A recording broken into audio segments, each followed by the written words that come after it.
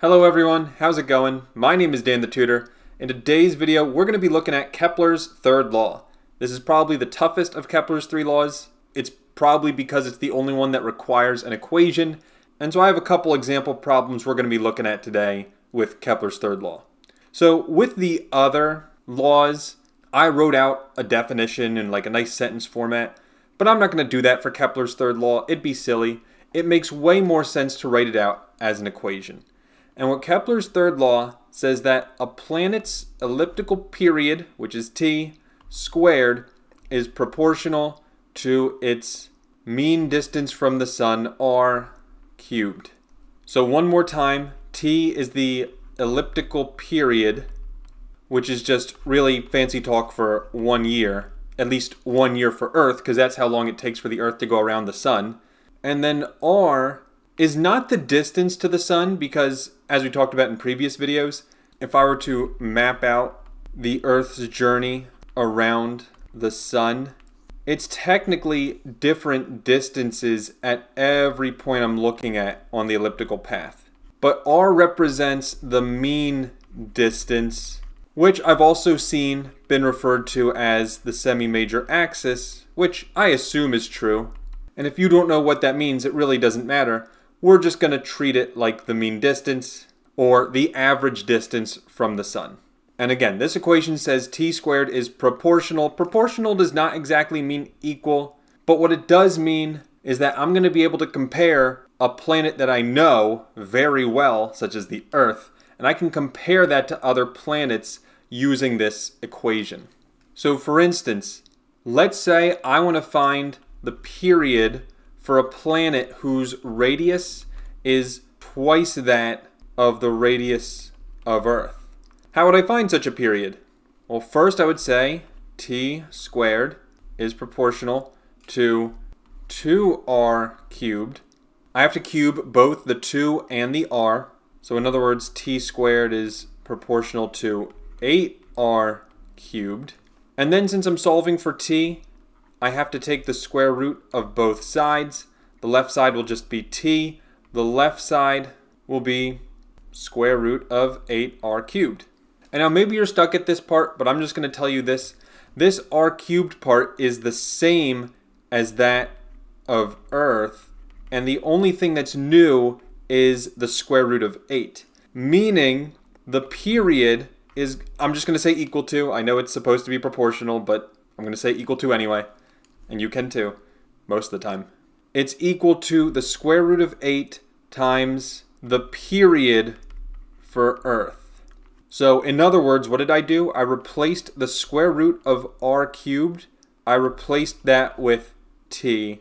And the reason I'm allowed to do that is because both of these values are for Earth.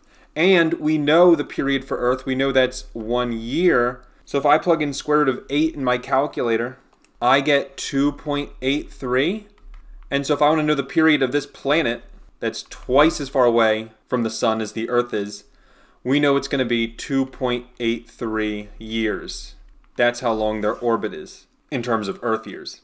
Now, by the way, there is another way you can solve this problem. You can also solve it using a ratio, specifically t1 over t2 quantity squared is proportional to radius 1 over radius 2 quantity cubed. You can do this as well, and I'm going to show you how to use this equation for the next problem. So we know that 1 year on Jupiter, we know that's equal to 11.8 Earth years. And my question is, how far is Jupiter from the sun compared to Earth? And so here's what we're going to do.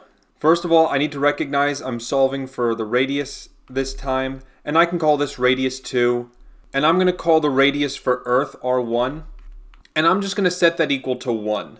Why 1? Because I don't know the actual distance, so I'm just going to call it 1 Earth unit, and not only am I allowed to do it, this is what's encouraged for anyone taking a physics class. So now, filling out this formula I wrote down earlier, T1 is my Earth years, which I know is 1. T2 is my Jupiter years, which we said was 11.8. R1 is Earth radius, which we called 1, and now we just have to solve for R2, and that will basically give me my answer. So the first thing I should do is I should square the left side, which I can just plug that in a calculator, and I'll get 0.00718, and that's enough decimals for me. For the right side, I'm going to get 1 over R2 cubed. Now, if I want to solve for R2, it means I'm going to multiply both sides by R2 cubed. In other words, 0.00718 R2 cubed is equal to 1. I then divide both sides by 0.00718. So plugging that in a calculator, I'm getting about 139. And then finally, to solve for R2, I need to take the cube root of both sides. In case you don't know where the cube root button is on your calculator, you can also do 139 to the power of 1/3. That's the same thing.